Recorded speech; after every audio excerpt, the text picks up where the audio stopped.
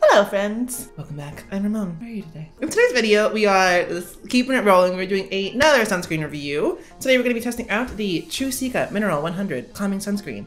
This is by Sun By Me, and this I actually heard of because of Jame Welsh here on YouTube. He did a review of this, and similar to what everyone was kind of saying about the Claire sunscreen that I tested on my channel, go check out that video. A lot of claims about this being a mineral-only sunscreen filter, non-nano based UV filters that leaves no white cast. So we're gonna test that out today. Before we get into today's video, I'm gonna ask that you hit that subscribe button, hit the notification bell so that you know when I post any of my sunscreen reviews, because that's literally all I do anymore. Hit that thumbs up so I know that you still like these videos. And in the comments down below, have you tried this? Do you like it? Or what else would you like me to try? You guys are giving me really great sunscreen recommendations. I have a couple great ones on order / already here that I'm going to be testing over the next couple months. So stay tuned for that. And before we get into it, I also want to say, channel, still pro-Black lives matter, pro-Black women, pro-Black trans and queer folk. So links are going to be down below to continuously keep donating to these organizations. I strongly urge you, set up a regularly occurring payment every month to support local organizations that are supporting the Black community and doing work with queer youth and Black women as well. Also, while you're at it, go stream Ungodly Hour by Chloe and Holly. Do yourself a favor. Trust. So, Truecica. Again, I heard this on Jame Welsh's channel. I ordered this. Actually, no, I didn't order this. I got this at a local Korean beauty boutique here in Chicago called Chuk Chuk. Go check it out. But you can get this on YesStyle as well. This ranges anywhere from $10 to $15, so super affordable for 50 ml. Really affordable in my opinion. SPF 50+, PA+++, non-nano minerals, sunscreen filter, great for photo aging, safe for sensitive skin, which we'll get to in the follow-up. Smooth and quick dry solution, great for photo aging as well as brightening. Super lightweight. They really boast really high UV protection, UVA and UVB. Contains 85% moisturizing essence. Mild ingredients, no artificial color, no artificial fragrance, which we'll also get to. Yeah, and they really boast that this just is like a really great high protection sunscreen that's going to be good for all skin types. So I'm going to be putting this on. Today's going to be light skincare, light makeup. I'm going to work, but the subsequent days I'm going to be altering the amount of skincare underneath as well as the makeup on top of, and then doing a day where I just do only the sunscreen by itself so you can see it. Then I'm going to be testing the 4 Bs. How the sunscreen wears with a beard, if it beads, does it wear well with makeup, and is it brown skin friendly? So stick around. So we're back, and it's day 4 of our review of the Sun By Me Truecica Mineral 100 Calming Sun Cream.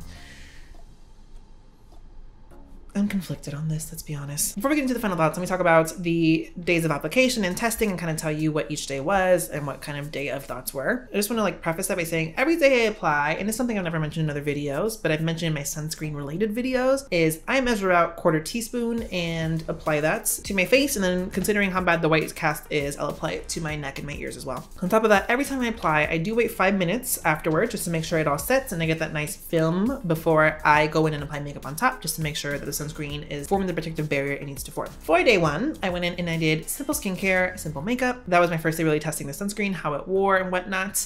As you can see in the initial application of day 1 with the white cast versus no white cast, it's minimal, if I'm gonna be honest. I've gotten off a trend of really bad white cast sunscreen, so for me this was actually kind of minimal. But texture-wise, it clung really badly to facial hair, and it had a little bit of a pilling texture situation. I'm gonna be honest in saying the texture of this is really interesting to me. It is very jelly-like, like the jelly highlighters that were really popping a year or 2 ago, but it dries down to a very natural finish, but it has some of the pilling issues I noticed from Purito Comfy Water. Day 2, full skincare routine. I'm talking hydrators, moisturizers, creams, serums underneath, a very simple beat. No texture issues with this in the skincare underneath it. In terms of makeup going on top of it, makeup wears really smoothly on top of this, I found most days. But if I have dry skin, it always happens in the middle of my forehead, I always have texture issues, but also around my eyes, this does cling. That being said, it forms a really great texture for makeup. Makeup wears really well on top of this, and this is really lightweight. It dries down again to a really nice natural finish. It's not too greasy. It doesn't affect the makeup in any way. It doesn't affect the undertone in any way. Day 3, simple skincare, full beat, full coverage, matte, powders, creams, primer. I applied that day with a BB cushion, and I found, I also avoided my beard pretty actively, but the BB cushion helps to kind of blend things into the hairline a lot better when it comes to mineral sunscreen filters. Reduce a good majority of texture, then the full beat wore beautifully on top of it. You can see in the footage. I didn't have any issues with that, and we were out and about on a really hot day, and all things considered, more standard oiliness happened. My check-in was actually 10 or 11 hours into the wear test, and I was mad oily, and I had kind of the standard breaking down. But what I will say is, and it happens for a lot of mineral sunscreens, where you get that weird buildup and you're nasal folds.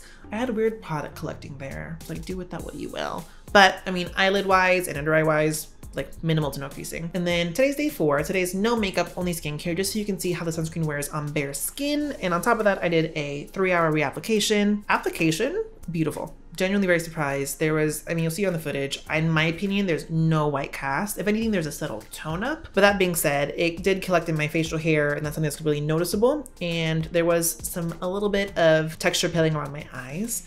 With the reapplication, as you can see, minimal tone up. There's still not really a white cast, but that's when you start getting weird texture in the hairline. I do a really good amount of sunscreen when it comes to the reapplication, and around my eyes, it starts getting a little bit pilly and a little bit textured. It starts collecting a lot more of my mustache. The mustache is a really big problem area. I don't know if you can see, I have a lot of weird subtle pilling and whiteness around my eyes right now and up in like this part of my forehead. So let's already come to the final thoughts on this and like, what do I think about this sunscreen? Let's go through the 4 Bs real quick, give my opinions. I'm gonna get into the ingredients list of this and the claims, and then we'll get into like, is it worth it? 4 Bs, beard. It collects in your facial hair. I'll be real with you. That's kind of a given, and it's not even just in the beard or the hairline, it's like up in my eyebrows. I can't get rid of that. And then up here in my mustache. As with all sunscreens, it's really hard to get rid of the white cast in the beard. I refound my Glossier Boy Brow, so I was able to hide a lot of the stuff in my eyebrow and my mustache.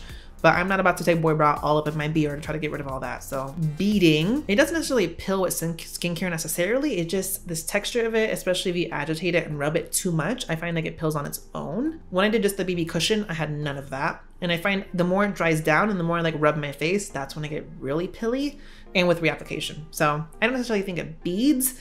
I just think it's really finicky. Beats. Makeup wears really well on top of this, I'll be real. It's super lightweight, sets down really natural, so it doesn't really affect the makeup that goes on top of it, doesn't affect the coloring of it, doesn't really affect the wear of it. If anything, my under eyes are really smooth for a long time. And then brown skin friendly. That's the big question mark. Again, as you can see some of the footage, especially when I focus the application with a BB cushion, I feel like I get a lot of the white cast to go away and it becomes a minimal to non-existent tone up. The concern becomes when I start going in with a cushion puff, a lot of product collects on the actual cushion, and then I wonder, am I getting that protection on my face still, or is it all rubbing off on this? And when I do this, I can literally go like this and get like product off of it. So that's a big question mark for me. And I mentioned BB cushions are my favorite for reapplication. For some people it's not, but also for regular application, some people don't have these and some people don't like these. So then it becomes, how feasible is that going to be for most people? And then on deep skin, this might be a little bit less of a subtle tone up and it might be a little bit more substantial. So factor that in. In terms of the ingredient list, the whole claim behind this is it's calming sun cream, and it really advertises having the Suncream benefits, which is Centella Asiatica. It mentions having non-nano zinc and titanium dioxide, which, considering it's non-nano and I have very minimal to no white cast, that's actually really good. All things considered, and again, I'm coming off a train of really bad sunscreen, so I'm like, huh, you know, glass half full. And it also has tea tree in it. Tea tree is kind of an anti-acne thing. Tea tree is an essential oil that does show some promise of being really good for acne, but can be irritating for some. But beyond that, it features some not cute ingredients. Namely, it has lavender essential oil, it has limonene and linalool, which are other citrus essential oils, and I think it also has like orange peel extract. And those are actually like, those are irritants for the skin. For sensitive skin people, I know a lot of clients at Sephora who would be like, I can't do citrus extracts. It really irritates my skin. And so is this not good for sensitive skin? I don't think so. And that's like a big claim for this. It's great for sensitive skin. And just because you have physical sunscreen filters doesn't automatically make the sunscreen great for sensitive skin types, especially when you factor in botanical extracts like that. So that's kind of like a, that being said, this is 50 mil. It's like $10. That's affordable. Considering the Verse sunscreen was $20 for the same amount, that's affordable. And I'm looking at YesStyle right now is $9. I got this at Chuk Chuk, which is a really cute little Korean beauty boutique here in Chicago. I paid for like $12 for this, so even still really affordable. But it is alcohol free. And it also features niacinamide and adenosine, which are also really great skin barrier repairing ingredients, really soothing, redness and inflammation reducing ingredients. It has glycerin, which is super hydrating. So you have to really figure out in weighing the ingredients, are the good ones enough to outweigh the bad ones? I'm not sensitive to essential oils, and I know there's a prospect that they can be irritating down the line. But when it comes to sunscreens, especially people looking for specific things out of formulations, and for the most part, the formula works, just kind of has some bad things, you have to really consider then, does it have the right benefits to warrant using the essential oils? So is this hormone approved? I'm gonna say yes, but it's like a soft yes. It's good for me. I'm avoid my beard. There's a YouTuber I rediscovered recently. His name is Rotten Skin, who he tests a lot of physical sunscreens too. He is Indian, has nice rich brown skin like I do. His trick for a lot of it is he'll use chemical filters in his beard just to reduce any likelihood of pilling and catching in his beard. And then he puts the physical sunscreen on his actual skin, neck, and ears, which is something I might actually do with this just because I actually like the formula a decent amount. I could work with a lot of this. It's a lot of times just the beard. Would I wear this by itself? Yes, but I would not reapply with this. And that's where the big caveat is. But I have my whole video on sunscreen reapplication, so I have other alternatives that I'd prefer. So this actually would be a decent base layer. All things considered, really high SPF and PA value considering it's mineral only filters that are non-nano. So there's a lot of really great things about this sunscreen. If the essential oils aren't gonna bug you, I would actually recommend copying this, see what you think about it, trying it out. If you have deeper skin, tread lightly, but if you can see my application footage, what the white cast look like, and you feel like it is worth trying out for you, give it a shot. It's literally only $10. To me, it actually has a lot of ingredients that I like and trust, so I'm gonna actually recommend this. So yeah, is it worth it? I think so. So give it a shot. This was a great recommendation by Jame Welsh, so shout out to James. Thank you for recommending this. I'm gonna keep trying it out, keep wearing it. If that was a good review and you found it useful, give it a thumbs up, hit that subscribe button and that bell notification so that you know when I post more sunscreen content, which is pretty much all the time on this channel. Have you tried this sunscreen out? Let me know in the comments down below. Do you want to try it out? Do you not like it and don't want to try it out? Tell me why. And yeah, thanks for watching, guys. Bye.